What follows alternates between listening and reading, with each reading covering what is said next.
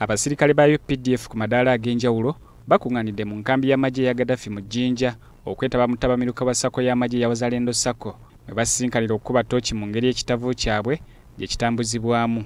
Akulira olukiiko oluddukanya ekitavu kino Lieutenant General Sam Kavuma abulidde bammemba nti ekitavu kyabwe kikuze ng'omwaka oguwedde basobola okukola amagoba ga buwumbi 73 kw'ossa n'okusasula emisolo eri gavumenti gya kawumbi kamu n'obukadde 200. We don't make profit, you press people don't go and say Wazalendo Sako make a profit. Ours is a humble surplus. This year we made a surplus of 72.7 or something billion, not of a million but billion.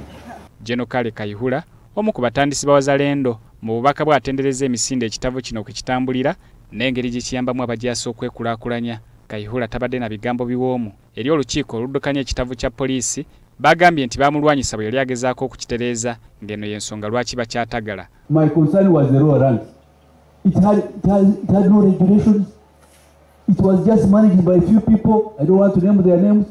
And they really made it difficult for Exodus Sako. Because it was obvious that was the answer.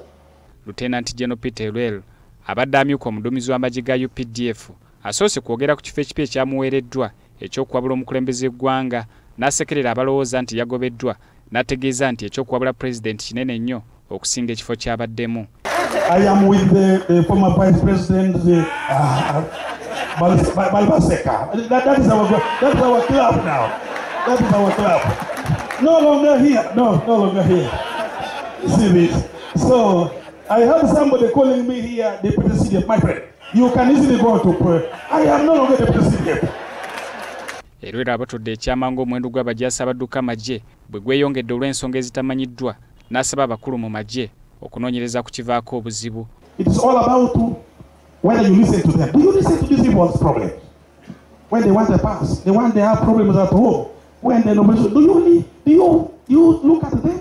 Do you understand them? It's something you need to really go back and think about it.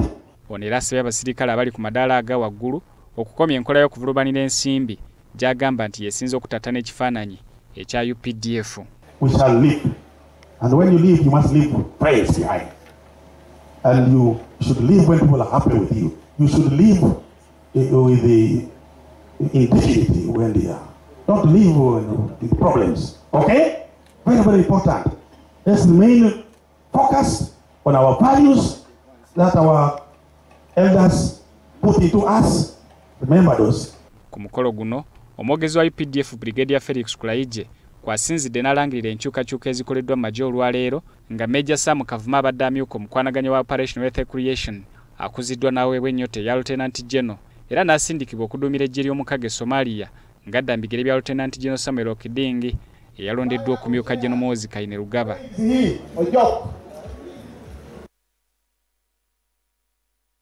Kati emyaka giweze bukyanga ggwanga lirumbirwa